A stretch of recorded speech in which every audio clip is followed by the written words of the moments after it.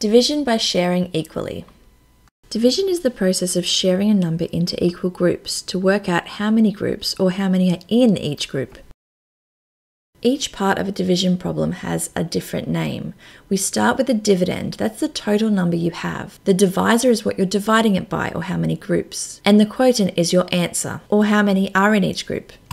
I'm going to show you how to use sharing to solve this division problem. 10 divided by 2. First, we're going to draw our groups. You're going to need 2 groups for this problem. We're going to share 10 dots out evenly between each group. We need to make sure that our groups are equal. In this case, we can equally share out 10 between 2 groups, and there are no remainders.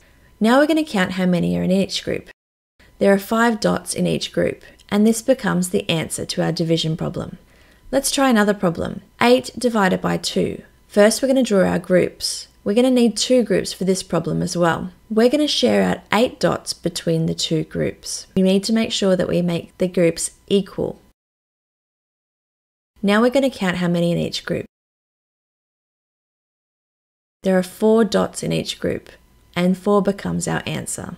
Let's try a word problem now. We're going to share 12 tennis balls between 4 students. This is what our number sentence is going to look like. 12 divided by 4. We're going to create our groups, and we're going to share our 12 tennis balls between those 4 groups, making sure we put an equal number in each.